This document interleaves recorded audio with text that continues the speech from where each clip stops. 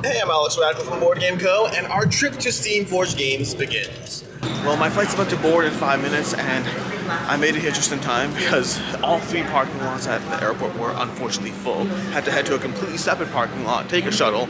Normally that wouldn't be a big deal, but I'm running already a little late today, so I don't have that much leeway room, but fortunately I'm here, all things are good, which means next stop is boarding, getting on the plane. Maybe I'll see you there, and then over at Boston, we can take the plane down to Steamforged. Have a 3-hour layover there, but I have games, I have rulebooks, I have things to keep me occupied. I made my way to Logan Airport over here, and I'm over here, and I found a little Meg over here. Hi. Are we doing vlog stuff? No, mine's not even on. I just wanted to pretend. I finished my segment. Devon, will you say hi? Hey, did you get 2? Are you in first class? And we've been sitting here over the table over here. We ran into some lovely people who are making their way to Scotland. They're having a fun little trip over there. But yeah, we're going to be going on to the next flight soon. We're going to be getting some games. We're doing a video, so here's a fun little thing we're doing, okay? We're going to be doing a video, the top 10 best games to play on a plane. And we're going to film it on the plane. I'll let you know how it goes. We'll see what happens. I don't know if this idea will work or not. It depends on how upset people around us get or not, because if it pisses people off, we're not going to do it. We're going to stop, so we'll figure it out. But either way, I'll be back with you in a minute. We're going to go ahead and, oh wait, what's up? Hi. Hey, she's back. She's back. I brought like 5 games to play on the plane, so we'll see if we play them. Only 5? I brought like 8. Well, so some are in my carry-on bag that I'm going to swap out for the flight back. Yeah, I did the same. I have a few games.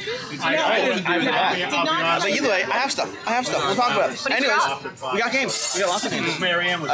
We'll go ahead and we'll see you shortly. Oh, wait, no. Okay.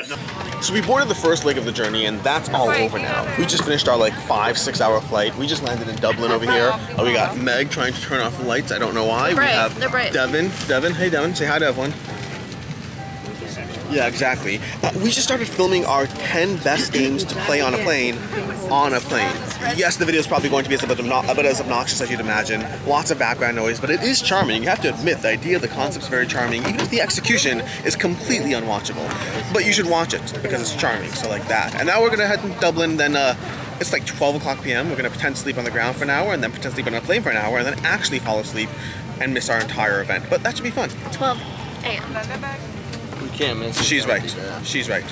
That would be bad. You're 12 in the morning, going into 1 in the morning, not noon. Yeah, I got energy now, but in about 2 hours I'll still have energy. But then tomorrow I'll crash. Okay, we're making our way down to the Steamforged event shortly. This is going to be the initial. Hey, Devon, I'm vlogging. Wait, are you double vlogging? Are you double vlogging? Meg just showed up. We've been hanging out for the past hour or so. Oh, come on, that's not true. That's not true. We were hanging out for the past few hours, an hour or so. Lovely human being that actually got me here on the beginning. Am I supposed to be a lovely human being? Lovely human being. Are we competing? We're competing. We're competing. We're winning. We're heading to Steamforged headquarters. We're going to be doing the initial press event type thingamajiggy. So you can expect to see more stuff shortly. Meg, I think we're obnoxious. We're obnoxious. The lighting here is pretty funky, but this is the set they used for the presentation, the giant projector, the Monster Hunter World Iceborne show. Now, we weren't allowed to film doing the show itself, but basically they started showing us the various things you can expect from Monster Hunter World Iceborne. There's some of the things that you have seen if you watch my video, my interview with Steamforged Games. You'll see some of those things. But they talked about the new, the clutch claw. They talked about the role of the tracking and the way that's going to change. A bunch of new elements as far as much more engaged terrain. They also showcased all the various, not even close to all. They showcased a bunch of the various monsters you'll be facing off against in Monster Hunter World Iceborne. Overall, the presentation was fun. It was a decent showing of what's there. It was very different than when I saw the Elden Ring presentation, in the sense that Elden Ring was like something new. I didn't know what I was walking into. Versus Monster Hunter World, I'm starting off with the framework of what the game already is. The tracking, the monster, the combat. I already gone through that. They've introduced new elements, so like they have some monster attacks that are going to have, you have to kind of have, it's going to like be an insta-kill, but you have time to react and dodge possibly. You're going to have monsters engaging in fights with other monsters. Again, we talked about that in the interview already. So a bunch of new things. I'm interested to see what's going to be happening over there. We are going to be diving into demos of Monster Hunter World Iceborne very shortly. We're going to be facing off against a particular monster. Things may or may not happen. I may pull out my camera during the demo, I may not. We'll see what happens over there. But overall, it's more Monster Hunter World. If you like Monster Hunter World, this is likely more stuff you're interested in. If you don't like Monster Hunter World, I don't imagine this changes your mind. And if you haven't dived into Monster Hunter World yet, this may be the best way to do it. I don't know. It depends what you're looking for. They have options at retail as well, and then of course the crowdfunding campaign. But that does mean you'll have to wait or be tempted by all the extras and all that. But that's where we are so far with the demo. More stuff are happening. Like I said, demo's happening, and then we're going to be doing film playthroughs and sessions tomorrow. So this is not the last you'll see of this. So we headed to the Steamforged offices to get in some late night gaming. So far we spent the past like 20 minutes talking and getting things set up, but right now they're setting up for a game of Chaos in the Old World.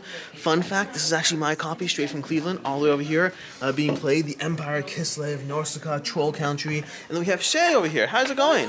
Shay from RTFM and from Rada Runs Through, and over here we have a, oh, nope, he just ducked around. Whoa, Devon, that was beautiful. That was beautiful. And then we're setting up to play Viticulture. Viticulture, over here. We're going to be playing this one. We got Daniel Sandring going to be teaching us the game. Or I already know how to play actually, but we're going to be playing this one very shortly. And then the night is young. We have opportunities. We might play Sea of Thieves, the card game, next. Of course, we have this little guy over here. Here we go. We got a wild Professor Meg in the background. We have my favorite little Dark Souls guy over here. And then just display cases full of miniatures. This is a very cool office with a lot of tributes to a lot of things from the games they've worked on, the IPs they've worked on, their in-house titles.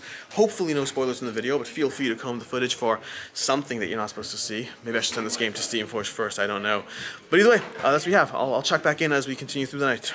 Get my own. You paid a premium for that, so I don't get a point? No, I get a 1 gold discount. You paid 3 instead of 1? Yeah. Wow.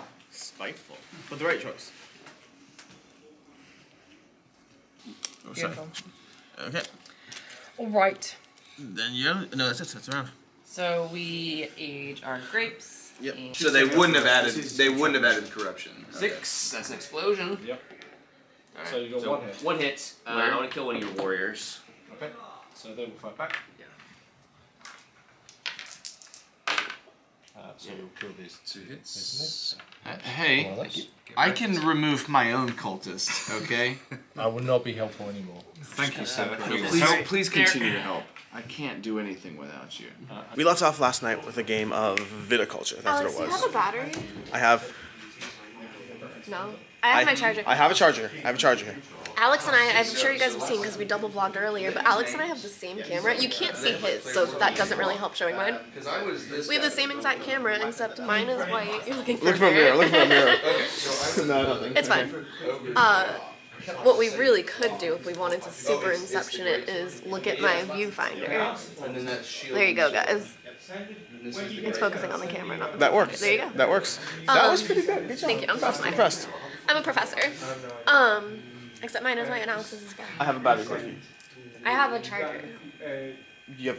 We'll do Oh, it I don't know if I have a converter. I'm middle filming. I'll be right back. Anyways, currently we finished off last time with Viticulture, played through that, had fun. Right now, Devon's set up over here because What's your Devon. preference? Say good morning.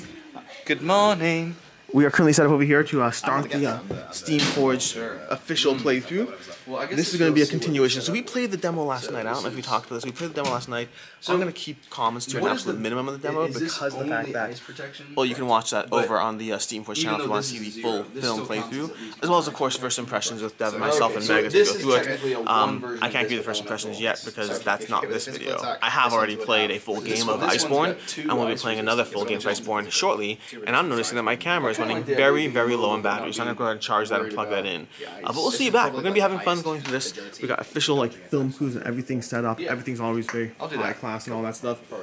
Good stuff, and I need to go get some seltzer water to so I can be hydrated while we film. Hello, ladies and gentlemen. Welcome to Steamforged Games, and today you can play with me in Animal Adventures. What's your name? I'm Scooter McStuffin What do you do here? of the McStuffin line, and obviously with my wizard hat, I create magic. What do you do for Steamforged specifically? I run some RPGs, you know, I play a little bit of this, a little bit of that, I do some develop work, I paint the minis for them, I do some sculpting, a little bit of marketing. You paint minis with those paws? Woof. That's dog for yes. Wow, that's pretty impressive. And sculpting too? Mm-hmm. Who do you work with? Kind of a loner. Wow, that must be hard for you. Do you want any friends or? Woof. That's dog for yes, right? That's dog for yes. Got it. Well, it's nice to meet you, Scooter. I hope you have a good day here at Steamforged, and also good luck with the painting. I mean, I've seen some amazing painting over here, but if that's you, that's really impressive. Oh, me! I use all four of my paws.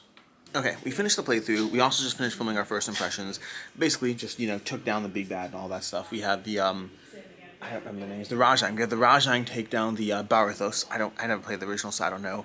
We won. We won is the point. It was a little less cinematic. Yeah, it's a little less cinematic than when we played last night, the non-film playthrough, but still decently cinematic, still decently fun. You can watch the whole film playthrough, see what happened, ignore the part where I said we won. Maybe we did, maybe we didn't, I don't know. You can also watch, that'll be over on the Steamforged channel, you can check that out. You can also check out the first impressions and all that, but overall, it's still a fun time. The changes they make are just basically all positive and better over the original Monster Hunter, which is always tough, by the way, because the balance is, I hate being like, you know, hey, the new stuff is better, the new stuff is better.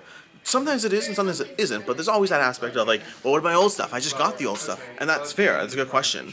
I would say that the changes that Iceborne has brought to the table, I think some of them are just rule changes that you could easily incorporate into your original Monster Hunter World, and I think it would make the experience slightly better. Not like, oh my gosh, this is the best thing ever and you need it. Your original Monster Hunter World is still good and still will be 95% the same game.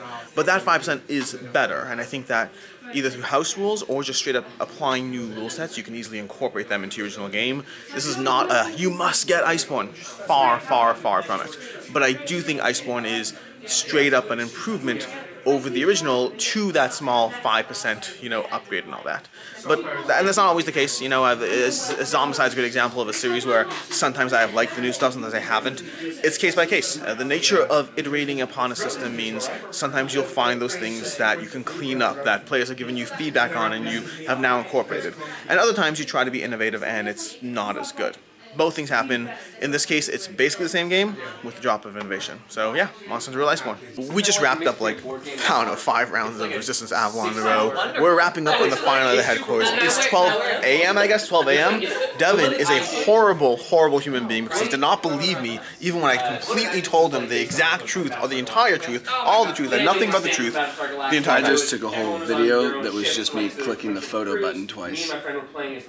Yeah, like I said, Devon's a moron, and we lost because of it, but that's okay because we had a lot of fun, and we're wrapping up. It's going to head back, fall asleep now, and then get up promptly at like 5 in the morning to take an Uber to the airport for our international flight to Dublin, then Boston, then Cleveland. Yeah, I'm tired. I can barely track what's going on. I'll talk to you in the morning. Landed in Boston, and Devon headed off, Meg headed off, Danielle Standring headed off. She kind of joined us for a whole part of the trip in the end, which was awesome because she's a lot of fun to hang out with. But should have kind of caught everyone with like a little bit of video before we left, but it's fine because I'll be seeing everyone at Gamma next week. So the real question, the one I don't have an answer to, is do I somehow merge these blogs? And probably not. I'll probably just do this alone. Speaking of which, I was in the middle of filming with them top 10 games to play on a plane on a plane. That backlight is bad. Top 10 games to play on a plane, meaning we filmed it on the plane. But unfortunately, we still have like 3 left to go. We only got the first 7 done because we did it in small clips. We didn't want to like annoy people around us with like an hour-long video, so we would just do one at a time in circle, and we did that over multiple flights. But then the last flight, we were mostly all crashing. So like we had a 6-hour flight, and we were like asleep for most of it. So we didn't get to finish that video. I will probably be finishing it with Devon separately. I don't know exactly when, but probably on the way to Gamma. I believe on the way to Gamma, we're meeting up on the second leg of the flight, so we'll probably finish that there, and I don't know. We'll figure it out. But that video might be going up later instead. Honestly, this video I don't know when it goes up either because I have like 2 days to get caught up in work before I head out to Gamma.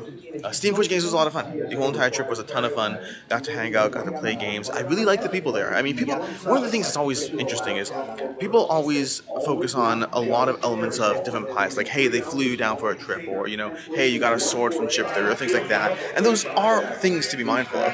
But the hardest thing to always juggle and balance is the relationships. Is the fact that like I'm genuinely friendly with a lot of people in the board game space, and that is always something that makes it harder. Now, personally, I always try to juggle and balance as much as possible and do the best I can, understanding that I'm not perfect and mistakes might be made. But like, I remember the first time, like I released my review of Bard Song, which was a game that I enjoyed, but thought it had too much grind. I was mindful. I was like, you know, hey, these are people who I like, and we'll see. Maybe they stop working, maybe not. And to their credit, Steamforged Games in particular, they're awesome. Like they saw the video, they're like, hey, we appreciate it. You know, we know parts weren't for you, but that's awesome. Like, not awesome. That is what it is, and I appreciate. We want you to always feel comfortable giving whatever negative feedback possible because our goal is to always improve. And I actually had follow-up conversations with them about things I didn't like about the game and how that could possibly be improved. But they in general have been awesome to work with.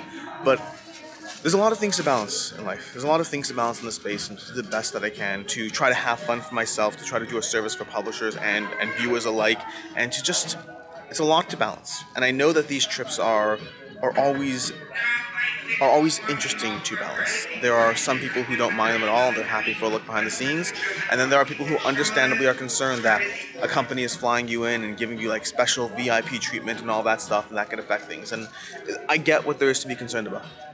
On my end, I will always simply do the best I can, try to be mindful as much as possible, and it's the best I can do. I'll try to be mindful, and hopefully my opinions will match up enough with the final products and the final opinions that over time I build up a relationship of, you know, being able to be trusted. That's the best I can do. This is a lot of fun. I don't know if this is going to be the last video segment of the vlog. I don't know. I'm about to hop on my final flight to Cleveland. They're finally boarding, and then at that point I need to go home and crash, because over the past 3 days I've spent way too little time sleeping. And then I have to work, and then head out to Gamma. Dear Lord, I love my life, but it is work. It is work. In any case, I'm Alex Radcliffe from Board Game Co. I hope you enjoyed this little vloggity vlog, and until next time, I hope you have a good one.